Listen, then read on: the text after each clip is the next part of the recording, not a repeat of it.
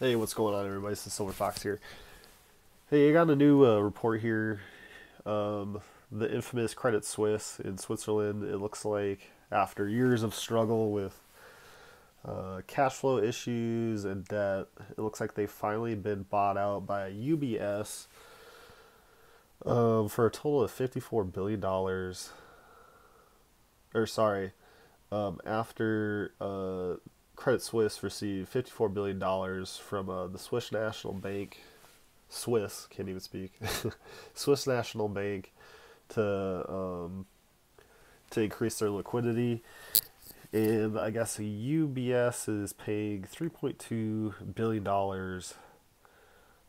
for the takeover, and I guess they're expected to lose $5.4 billion as soon as they buy it for derivatives and other assets they have. And so, as we can see, the US market is very closely tied to the European market. And I don't think it's any surprise that SVB, that I reported on a week or two ago, that we're now seeing some cracks in the European banks as well. So something to look into. Um, Credit Suisse is a really old company. What does it say?